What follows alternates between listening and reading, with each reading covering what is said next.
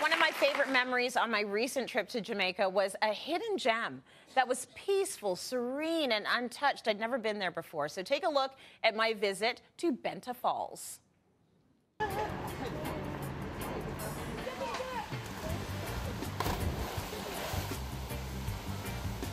This is like a hidden gem in Jamaica. Tell us what Benta Falls is all about. Everybody said we have a beautiful river, so I'm going to invest in the river. I got my little savings and I invested it in this Benta River Falls with the aid of my brother and two other sisters. Businessman. So it's technically a family-oriented business. That's excellent though, because you took it, you realized what you had naturally, and you flipped it and made it something that you can work with. But you're very much about the sustainability. We are for the preservation of the environment. We want to maintain what we have, make it natural, keep it natural, and just enhance what we have here. This has been here since inception, from the beginning of time, so we don't want it damaged.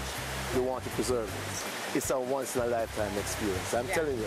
The tour involves over 21 natural jacuzzis, 11 different swimming pools, a blue hole for professional swimmers, an underwater cave, a little rock climbing, and to top it off, we have mineral baths.